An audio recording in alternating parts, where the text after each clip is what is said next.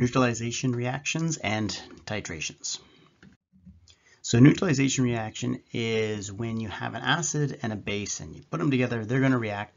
The acid, which is going to be donating the hydrogen, the base, which is able to work with water to produce hydroxides, or maybe it itself has hydroxides, is going to use those hydroxides. So the hydrogen ions and the hydroxide ions are going to come together, and this is going to produce water. And then we're going to have whatever else is left over as well. So often if you're dealing with something like sodium hydroxide and hydrochloric acid, you'll get the ions left over. Sometimes these ions can come together and form a molecule maybe, and you get some carbon dioxide gas or something like that. But you're definitely going to be producing water, and it is the hydrogen from the acid and the hydroxide from the base that are becoming that water molecule. Now the acid will have some other anion, the base will have some other cation, and so that can be the remaining ions that are also going to be present. Occasionally those may be able to come together and form a molecule.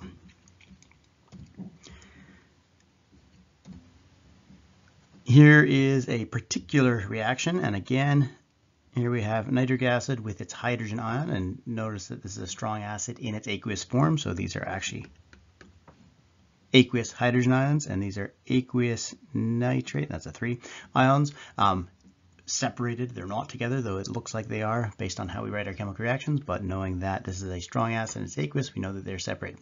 Same thing with the sodium hydroxide, and so it's going to be the hydrogen from the acid, the hydroxide in this case from the strong base. That's where we're getting our water molecule, and that's what is happening in a neutralization reaction. Then there are these other things, in this case sodium and nitrate ions. They do not come together because this is an ionic compound that is aqueous, so they're just floating around in water just like they were at the beginning of the reaction. But the neutralization part, that is the hydroxide and the hydrogen coming together to form water. So a question that would involve doing a calculation for this could look like the following, where we want to know, in this case here, the volume, I'll put that in milliliters, of a 0.250 mole per liter acid, and this is sulfuric acid.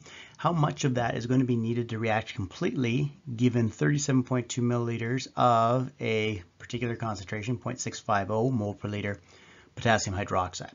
So this is really just another type of stoichiometry question. It just happens to be that the reaction involves an acid and a base, and so we need to figure out how much of one is needed to neutralize the other.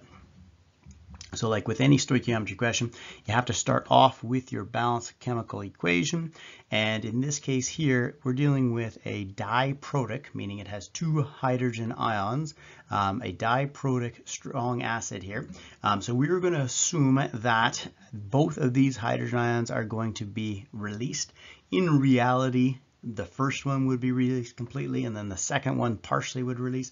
But we won't really get into that until we start talking maybe in another course on detail about weak acids. So we're going to assume that we will get 2 hydrogen ions from the sulfuric acid, which, because we're reacting with a strong base, will be the case. But this gives us a 2-to-1 ratio of hydrogen ions to hydroxide ions. So when they combine, we're going to need to double our amount of potassium hydroxide in order to get that reaction to take place. So we're going to make sure, like with any other stoichiometry question, that we have a balanced chemical equation before we go any further. Now all we really need to do is we're trying to find the information about the acid given some information about the base. And so we're going to take the concentration of the volume of the base. We're going to use the mole ratio to find out how much volume, given the concentration of the acid, would be needed to get that neutralization to reaction to happen. So there's the answer. We're going to start off with the quantity that we know, and this is milliliters, so we can convert that into liters. We want to use the mole ratio from the balanced chemical equation, so we're going to have to use the concentration of the potassium hydroxide to get to moles. We can then apply the mole ratio that would convert from moles of potassium hydroxide to moles of sulfuric acid. And let me catch up with the units here. So we've converted milliliters of potassium hydroxide into liters. We've converted liters into moles, and we're now talking about still potassium hydroxide. So we convert that over to moles of the sulfuric acid, but the question is asking for volume. So we're going to have to use the concentration of that sulfuric acid to get from moles back to a volume measurement. In this case, it's liters. The question specifically asks for milliliters, so we'll do our last conversion and get our answer in milliliters. Now note that This is a 1 to 2 ratio in that you're going to have 1 mole of acid reacting with 2 moles of sodium hydroxide. So don't forget to do this part. Don't try to solve a neutralization reaction using C1V1 equals C2V2. Do not do that. Set it up as a stoichiometry question and go through. It could work as a shortcut if you're using a 1-to-1 ratio, but if it's not a 1-to-1 ratio, like in this question, this C1V1 will not work. So do not use it as a shortcut. Go through the actual stoichiometry of doing it. So titrations are essentially a process that we can do to figure out an unknown concentration. Often they're done as acid-base reactions, and that's why we're covering them here with our neutralizations as well. So if it's an acid-base titration that we're doing, we're reacting an acid and a base together, and we do this to find an unknown concentration. Essentially, we can take a known concentration of either the acid or the base and use it to find the concentration of the other one. So what we're going to be looking at are strong acid, strong base reactions, and we're going to be looking at how you can use a known concentration of one of those things, say for example the base, to find the concentration of the acid. How this works essentially is that as long as we know what acid and base we're using, we'll know what ratio they react in. So if they are reacting in a 1-to-1, they don't have to, as the previous example showed us, but if they are reacting in a 1-to-1 ratio, it doesn't matter what the ratio is, as long as we know what it is, what we would know is that the amount that you need for one is going to be equal to the amount that you need for the other to get the neutralization to take place. To get the hydrogens to react with the hydroxides, you're going to need an equal amount, assuming they're in a 1-to-1 ratio, or if it's a 1-to-2 ratio, you need twice the amount of one of them. So for example, if it takes 1 liter of a 5 mole per liter solution of base to react with 1 liter of an acid, what does that tell you about the concentration of the acid? So if it took 1 liter of a 5 mole per liter base to actually neutralize, to get that hydrogen ions and hydroxide ions to balance out, neutralize 1 liter of acid, what does that tell you about the actual concentration of the acid? So imagine you had your base, and let's say you had the 1 liter of it, and inside there, visualized by these little green dots here, you have 5 moles of that base in that 1 liter. So if you knew that it took a liter of the acid to neutralize the base, you could then find out what the concentration of that acid is. Because if they are reacting in a 1-to-1 ratio, you have to know which acid and which base you're dealing with to know what that ratio is. If it happens to be 1-to-1, then obviously you need 1 mole of acid for every mole of base. So if you had 5 moles in 1 liter, then you would know how much acid you would need to get that acid and base to neutralize. And of course the answer there would be, well, you'd need 5 moles of acid, and therefore if it was in 1 liter, we can then conclude that the concentration of the acid is 5 moles per liter. When we're physically carrying these out, logistically speaking, generally what we use when we're doing titrations is we use this thing called a burette. And essentially it's kind of like a pipette. It's a graduated tube. At the bottom there is a tap that we can turn on and off, basically controlling the amount of fluid that we let out of the burette. So that's how we tell how much we have actually used. And this fluid that we put in the burette is called the titrant. We could put, say, the base in the burette, and that would be called the titrant. Whatever one has the known concentration, it's the one that goes into the burette.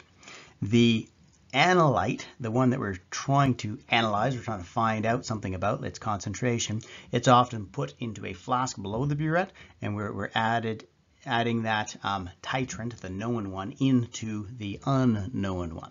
And therefore we can figure out, okay, well, how much of this known stuff do we need to put into the unknown stuff to get the neutralization reaction to take place. So this point where the acid and base are neutralized is referred to as the equivalence point. And so once we know we've reached that equivalence point, we can say, okay, well, how much did that take? We can take a look at how much we've actually taken out of our burette. We've added into our titrant here, added into our analyte, our flask, and then we can say, okay, this is how much we actually used.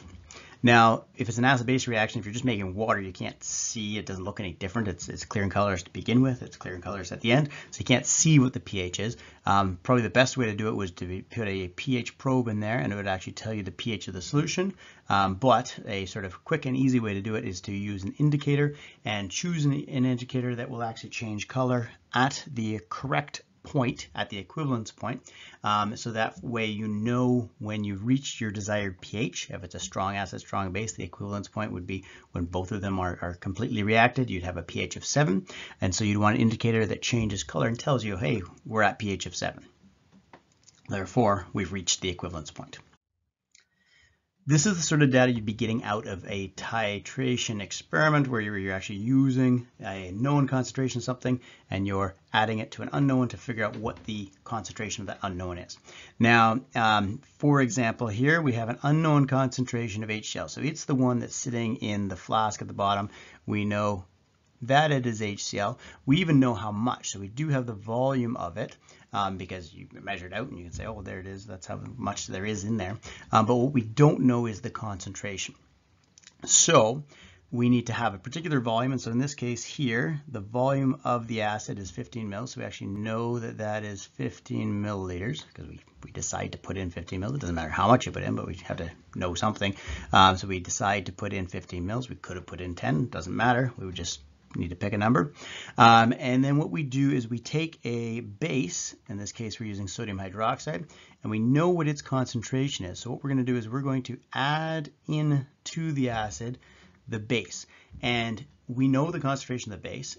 We can count how much volume of the base we put in, and this will tell us how many moles we're putting in, because we know the volume and we know the concentration of the sodium hydroxide in this case, we will know how many moles we're actually adding into the acid. And so essentially what we're doing is saying, how many moles does it take to get to the equivalence point for this acid? Then we can use the volume of the acid and how many moles it took to get it neutralized, along with the ratio between the acid and the base it required to do the neutralization, and we have our concentration of acid. Very similar to the neutralization calculation we did earlier. It's just that we are going to be doing this a couple of times physically, because every time we do it, we're going to be a little bit wrong. So we do it a bunch of times to try to be wrong in opposite directions and therefore closer to the actual truth. Therefore, we'll do multiple trials. So here we've got 3 trials. We could go through and do the calculation completely for each one of these trials, or what would be a much better idea is to take the average volume of base required. As long as the acid's volume didn't change, then we can just take the average volumes of the base that were added in all 3 of the trials and do one calculation with that average volume. We'll use that to find the concentration of the unknown acid. So the first step is to take those multiple trials, and again, we don't want to have to use each one of them to find the concentration of the acid. What we'll do is we'll average them first, and that way we only have one number to run through the actual calculation part, as opposed to running all 3 numbers through and doing the calculation 3 times. We'll average it first instead of at the end, make our lives a lot easier. So get the average volume of the base added. Step 2 is then to use that volume of base to calculate the concentration of acid. And again, we have the volume of the base on average over the course of the 3 trials. We then are basically just going to do stoichiometry now. We have our known value and we're going to convert it over to the thing that we're looking for.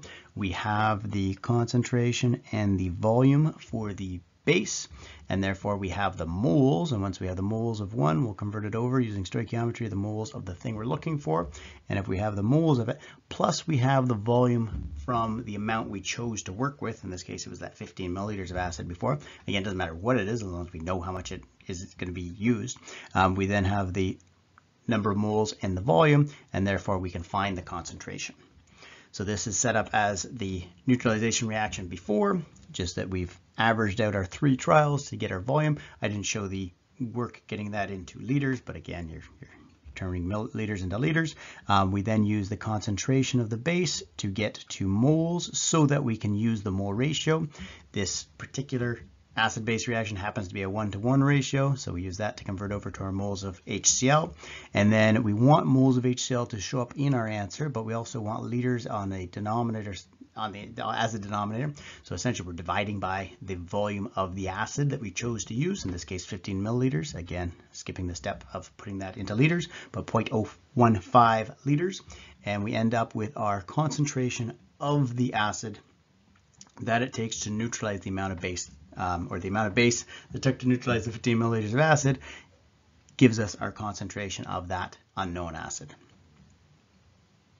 And again, we can write moles per liter as capital M and say the molarity of this HCl is 0.98 moles per liter, 984 moles per liter.